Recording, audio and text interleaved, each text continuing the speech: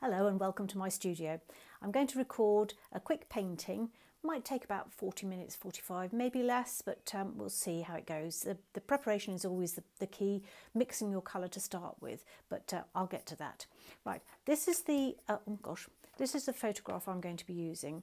I use this quite a lot because I just absolutely love this dramatic sky, but using it in a black and white format is brilliant because it allows you then to put your interpretation onto it. So that's my inspiration, so I'll pop that over there for the moment. Before we start, just run a few things by you. That is that I'm using an SAA Sable Kolinsky brush. If I bring that up, you can probably see it's a size 14, and it's, as I say, sable, which is beautiful, from a company called SAA. Anyway, there we go, that's what I'm using.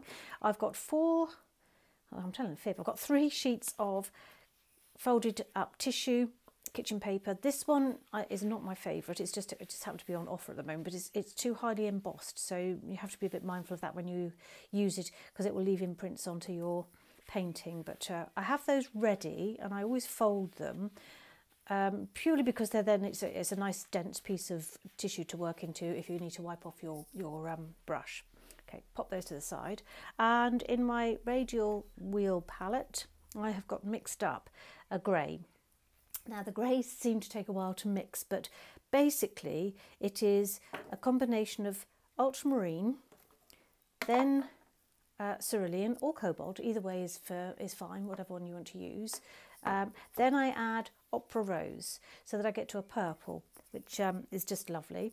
Then I kind of ruin it by adding raw sienna. I choose to use raw sienna instead of yellow ochre, mostly because it has less tendency to go a bit green, so raw sienna is preferred. So you get to kind of a sludge. If that happens, just add more of your ultramarine and you'll find you'll get to the place you want to be for your grey. Now, because you've added a number of colours, what you must do is each time you want to use this pigment is give it a bit of a stir. Otherwise it just all separates and sediments, and you don't get the true colour that you've mixed.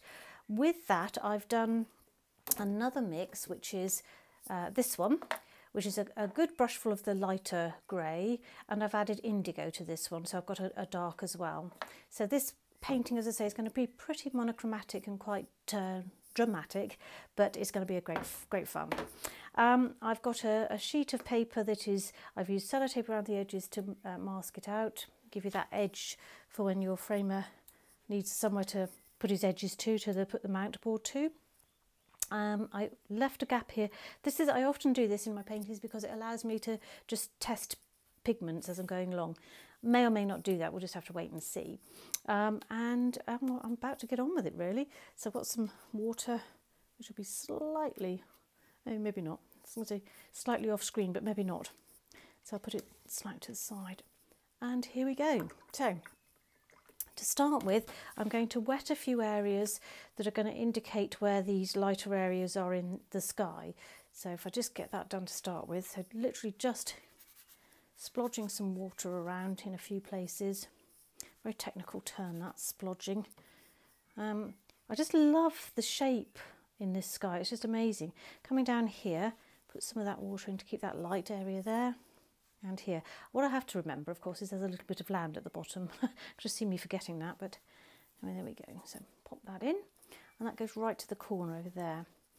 Now I'm going to use one of the other colours that I mentioned but haven't mixed, and that is a little bit of the cerulean on its own, and that's going to go into the sky in the top left hand corner. Place that there, so we'll keep that quite sort of cheerful amongst all of this other more dramatic sky. I'm going to put a little bit over here as well. Now the beauty of using a video is, of course, you can stop it at any time should you wish to, and then replay and you know, keep pausing and catching up and carrying on. I'm thinking I might just put a little bit of the raw sienna. I don't know if you can see this. Oh, actually, I'll do it down here. I'll just put a little bit there. That's far too strong, so I don't want that. Taking a lot of it off my brush, putting a bit of water to it.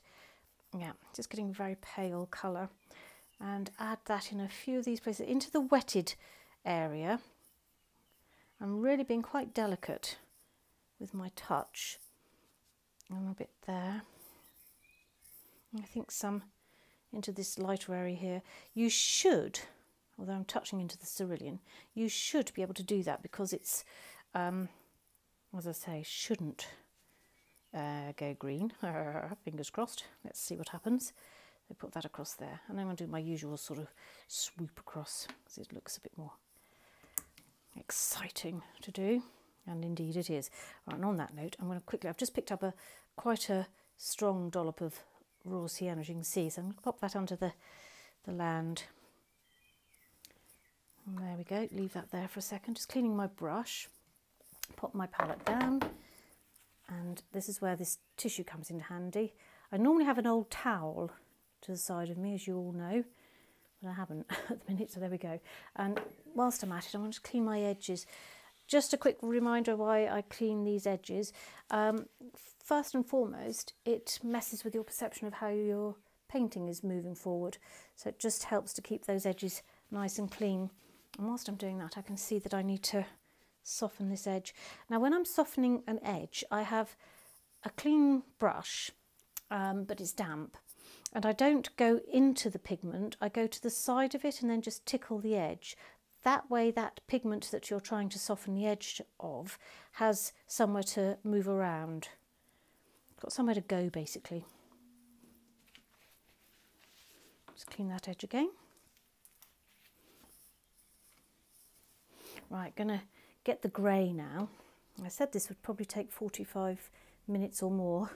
It's probably going to be a 20-minute demo, but there we go. Right, so definitely need to give that a stir. Now I need to just drop some of that pigment into these. I'm being ever so gentle. If you could feel how it's like I'm trying to tickle somebody. I'm not, but you know. Anyway, so dropping that beautiful grey that I've mixed into the wetted areas and those blue areas.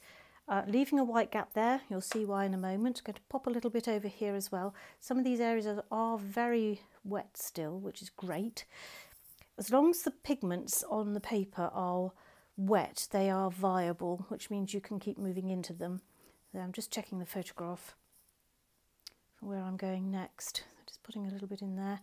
I can see that area's gone a little bit dry, so I'm just going to get a brush and activate those a little bit very carefully. As I was saying just now about softening those edges, just if you're very careful about it, you should be able to get away with it. I don't know who's going to tell you off. I'm saying you're going to get away with it. Huh. No one is going to tell you off. It's just basically that you can actually get away with putting those colours back in there. Dropping a bit more pigment in there. That seemed to be a bit pale. Right, and I'm going to add the tiniest little bit here. My pigment is quite fluid actually, a little bit more fluid than I wanted, but that's absolutely fine because this is what we can do. If we tip the pad, you can help those pigments travel and get more interesting marks. I'll do a quick clean up again.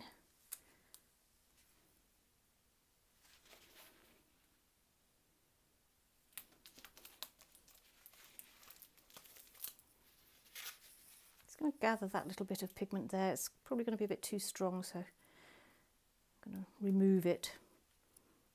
As long as you just go slightly to the edge, you can get away with this. Okay.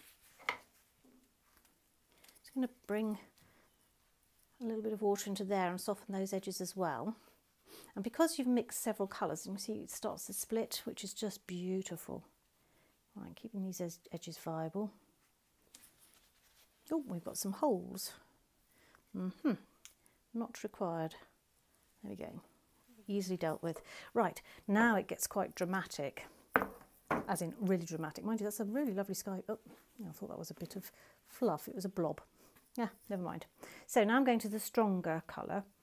Again, this is rather fluid, but let's give it a go. So give it a stir. Just as a quick reminder, this was all of the colours I mixed, all four colours to make the grey, and then I added indigo to it to make it darker. So what I want to do is get some really powerful pigment into here. Oh, isn't that just amazing? Oh, look at that. Oh, that's just gorgeous. Even my blobbing is fine. Pop a little bit in here as well, and some down here. And going back to doing that tipping, I'll just move that little bit off. That might just be a bit too much pigment. Look at this one having fun running around. Never panic, we can deal with it. So just move it around. I'm using Saunders Waterford paper, which is beautiful to work on, 100% cotton. It allows you to work wet into wet. Went slightly quiet there, didn't I? It's because I was thinking, oh, look at those bits wandering around. I'm just keeping these areas wet here, that so I'd like some of that pigment to move around a little bit. Although I'm not a great fan of these bits here, so sort those out very gently with your brush. This is the beauty of using a sable, because it is gentle but also holds quite a bit of pigment, and so it depends on how much pressure you put onto the brush as to how much pigment you release. Here we go. There's a bit of a puddle there, which I might just try and move, or I might leave it there for a minute. I don't know, let's have a look. So I'm going to leave it and then I get back in there. Right, so if only it dried like that. It's going to dry lighter, but we'll have to see how that goes. What I want to do now is go into the land. Excuse me. So it's much darker down here. So what I need to do is to mix up some stronger pigment. Ideally, I should allow it to dry. I love that little bit up there. I'll just put my fingers in, but that's really very nice. So what I'm going to do is go into the darker pigment. There's less pigment there, so I can work with that quicker. And I'm going to add some more cerulean. I think I need to get myself some more in my palette. It's running out. A little bit more of the ultramarine. And I think I've just picked up a lot of ultramarine. There we go, yeah, look at that. Lovely. Not. So I'm going to swap palettes because I've gone too mad, too quickly. Into that one. Oh, and look what I've just done. Now, not to worry. We'll just have a bit more blue in the sky there. So just get a bit more of the pink going on. So basically I'm mixing that grey that I had to start with, but you're getting to see. It's not quite as bad as watching paint dry, but almost.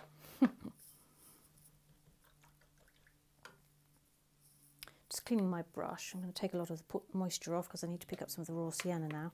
And if I've got too much water on my brush, I'll end up with a very diluted pigment again, which is not what I'm after.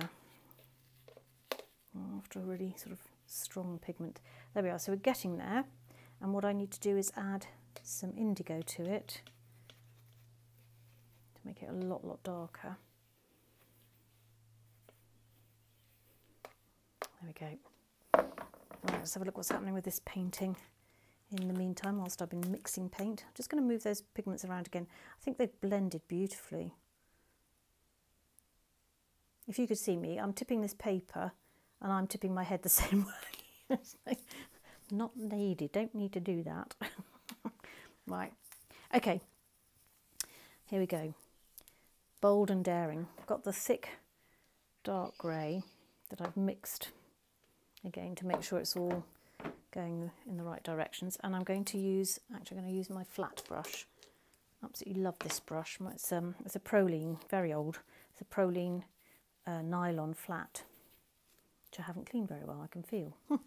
Right, loading that up with the pigment, and I'm going to do a very bold mark coming across here.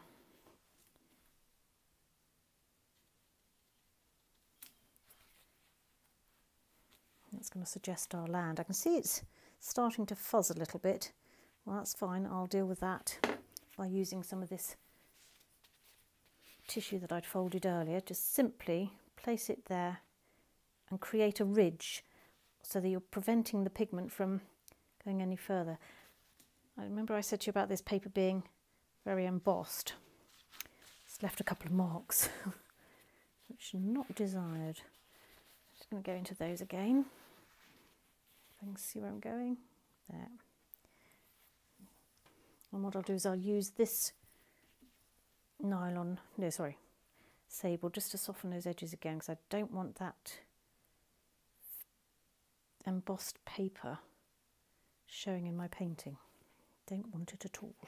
Right, whilst I've got this brush damp, I'm just taking off as much as I can. I'm going to now just do a few lines into that area that I've just painted, so that you're creating some distant marks.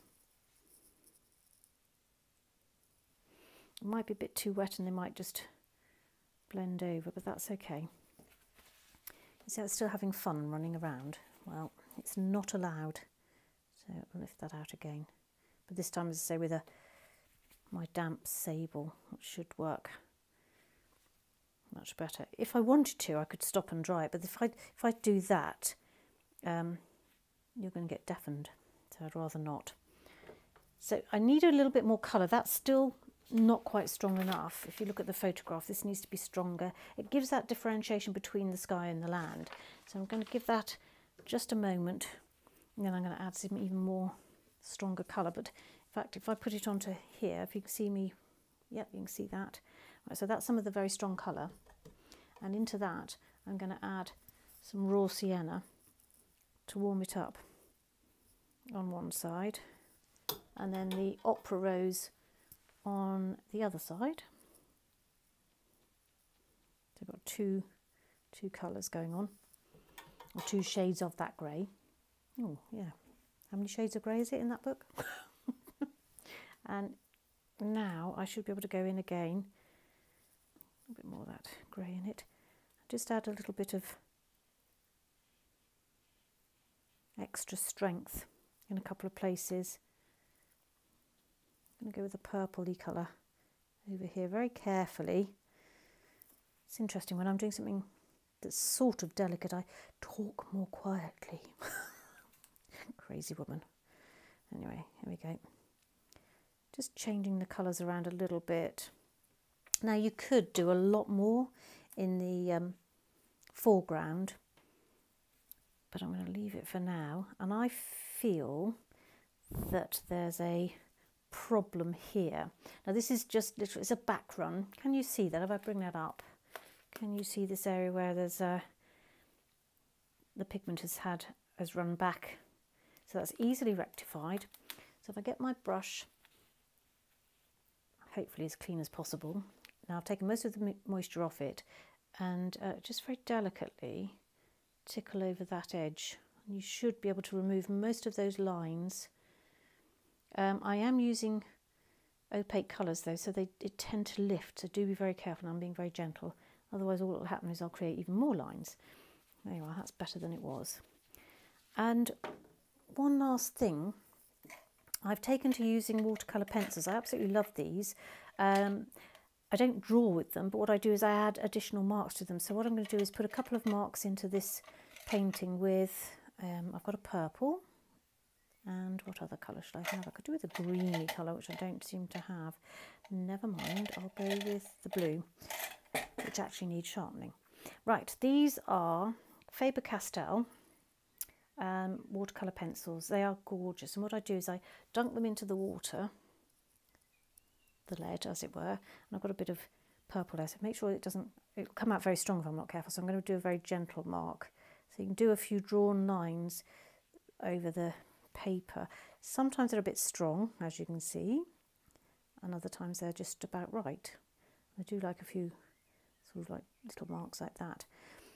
And the blue one, I'm going to do just one or two marks on this. I might go over that one. But if they have come out quite strong, so what I'm going to do is go in with some tissue and just dab that out a little, and leave even more marks from the tissue. Never mind, go back in over it very gently and soften them a little bit. It's that mark looks a bit strong, doesn't it? So never worry, just go back in, and then I can put a little bit more of that dark just underneath it maybe to diffuse it. Right, and there we have it. Just clean the edges. How to paint a fairly dramatic, monochromatic, dramatic skyscape. What I'll do is in the notes for this little video, I'll write down all of the colours I've used. I'll write the recipe, as I call it, for mixing the grey. And basically, folks, have some fun. Okay, bye for now.